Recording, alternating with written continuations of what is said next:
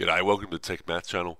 What we're going to be having a look at in this video is we're going to be having a look at a method of addition. It's a slight tweak on normal addition, and it's called no carry addition, like the name suggests. It pretty much tries to avoid carrying as much as possible. Look, this method is not much faster than normal addition, I'll grant that straight away, but it's mainly for people who struggle with carrying across, or possibly people who are just looking for a slight different method of adding and subtracting and things like this. Okay, so let's have a quick look at this. Now, the way that this works is as follows. First off, hey, I'll tell you what, I'll give an example and then we'll look at how we'll work this out. So say we're going to add 3,145, 6,182, 7,140, 9,128. Okay, that'll do us for the start. Okay, so the way this works is as follows. We're going to be adding columns as we go. All right, but when we do this, we're going to be looking for complementary pairs just to help ourselves out. But we're going to get these totals. We're going to put them out slightly differently to how we do in normal addition. But one of the advantages of this is we can actually, instead of adding right to left, we can actually add left to right, and this is really good because it starts to we start out getting the most significant figures first and the least significant figures last, and so the answer starts to get more and more accurate as we go along.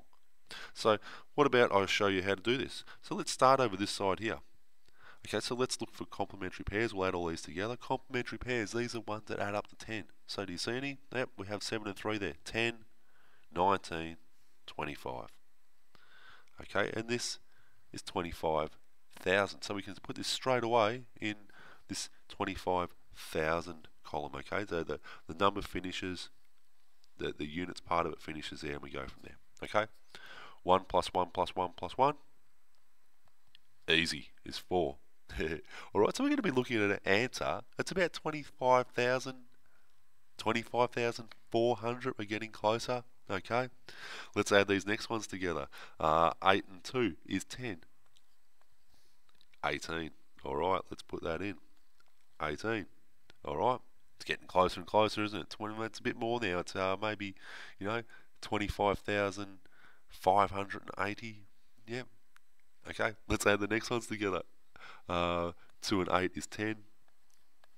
18. Okay, I'll put those ones in as well. So now let's add these all together. Okay, so we're going to sum what we have here now and get our grand total here. So let's do this as follows. Okay, we have an 8, we have a 9, we have a 5, we have a 5, and we have a 2.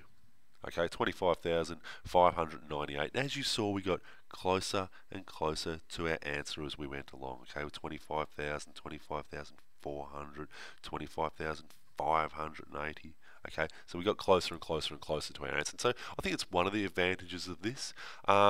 You will notice occasionally you do get little carries at this stage here. I think it's easier possibly to do that at that stage, but they're usually easier numbers to work with. So let's have another look at using this. Okay, I will rub this out and we will start with another question. Alright, what about we have a look at another one. 3,174, 609, 3,087, 1,962, 5,143. Let's face it, that'll do us for now. Otherwise, I'm going to run out of room, aren't I? I'll tell you what, you give this one a go. Alright, pause the video, give it a go. Alright, hopefully you've done it. Hopefully you paused it. We'll see what the answer is. I'm going to be going from, again, left to right here. So let's add these together. I don't see any complementary numbers, so let's just add them as we go. 3, 6, 7, 12. Okay. Alright, this next column, okay, the hundreds, we have 10, 16, 17. This one here, we have a 10, 18, 25. This one here, 10, 19, 21, 25. Okay, so let's add them again as we go. I should be putting probably lines here to neaten everything up, shouldn't I? Okay, we have a 5, we have a 7, we have a 9, we have a 3, we have a 1. Okay, so we start out with a 12,000. We got closer when we got 13,700. I'm just adding these as we go along, and you can see we got closer and closer and closer and closer to our answer. So how'd you go with that one? Hopefully that was the answer you got. Either that, or hopefully I didn't get the answer just wrong then, which does happen occasionally. So what about I'll give you one last one of these, and we'll put it on now.